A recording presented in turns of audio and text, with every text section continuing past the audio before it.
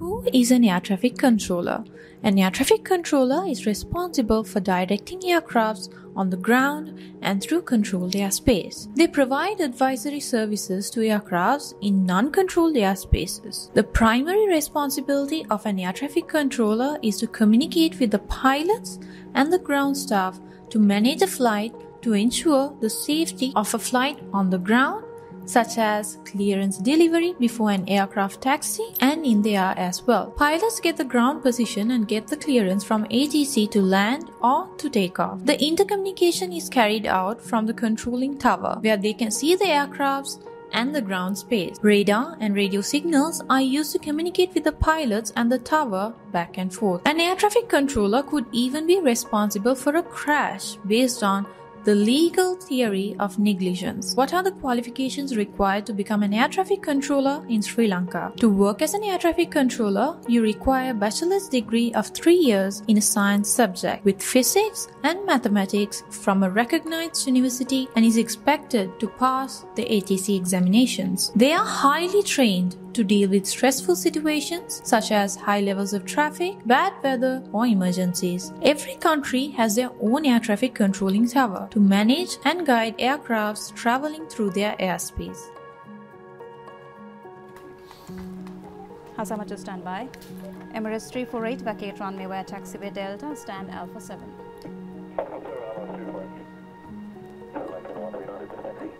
Sri Lankan 139, taxiway Alpha to holding point runway 22. Sri Lankan 139, give way to Emirates point 777, taxiing on parallel taxiway left to right.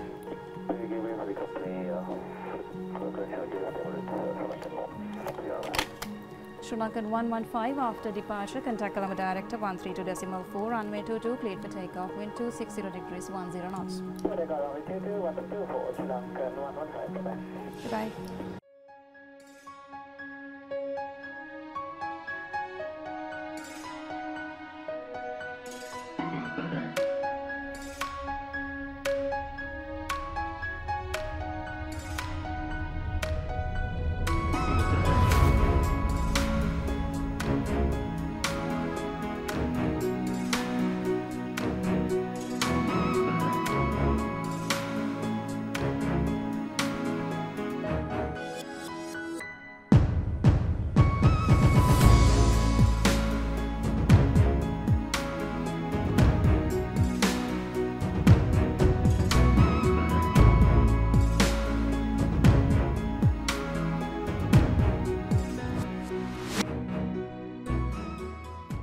The main objective of an air traffic controller is to prevent collisions between aircraft in air and also between aircraft on ground and any other vehicles objectives on the maneuvering area, or simply say runways, taxiways, or any apron area.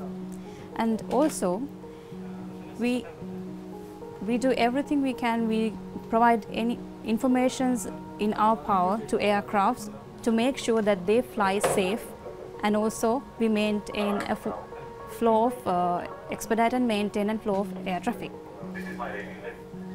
Again, if an aircraft is in need of a search and rescue aid, or if there is a crash and they need assistance from other agencies, then we notify such agencies and provide assistance to such agencies to go quickly to that position and complete the search and rescue mission. That's generally what air traffic controllers do.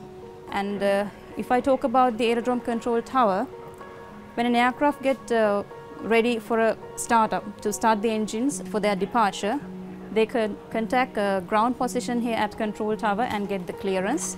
Then they request startup from controller position here and taxi line up, and we give the departure clearance. Throughout that procedure, we make sure that aircraft is safe, will not have any collisions with another vehicles or any other aircraft.